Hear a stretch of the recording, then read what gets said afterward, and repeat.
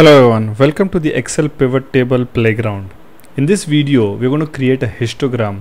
The questions that we'll be answering is find the count of batsmen that scored runs in various range. For example, we want to find how many batsmen scored between, let's say, 150 and 200. Similarly, how many batsmen scored below 50 and so on and so forth. That sort of an answer we're looking for. And in terms of concepts covered, we're going to do automatic grouping of number and then creating a histogram. So let's get started with the data. In the data we have batsman, match ID, and how many runs they scored in that particular match. Now we want to know which of these batsmen basically scored within a certain score range, and we want to know that spread of it, and the spread that will be there will be looking something like this.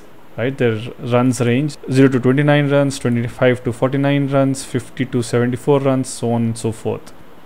And as you can see, there are a lot of batsmen that have scored between 0 and 24, and there are other batsmen that have scored beyond this particular thing. The chart that we're going to create will be looking something like this. So let's get started by inserting a pivot table on this. I'm going to insert a pivot table here. Say okay. Let me just expand it.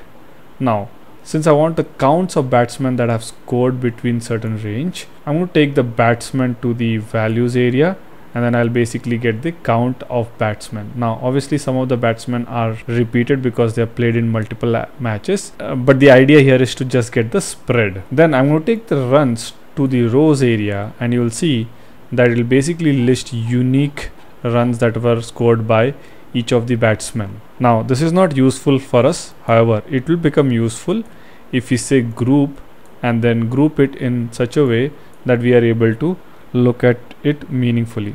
I'm going to break it in terms of 25 runs bucket and say okay. So as you can see, we've already got the data that we were looking for.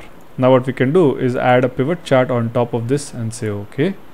I'm going to remove this fields here, and I'm just going to name this as histogram. Okay, and once that is done, can remove this also. I can then go to design tab and then change the design. I can also add the data labels here. That way I have now prepared the information that we are looking for, and this is how we basically create a histogram using pivot tables. Super fun, super easy to create these sort of charts using pivot tables. In the next videos we'll explore some more advanced topics in pivot tables such as calculated field and calculated items, so please do watch out for the next video. Thank you for watching this video, guys. If you like this video, please hit the thumbs up button, and please don't forget to subscribe to my channel.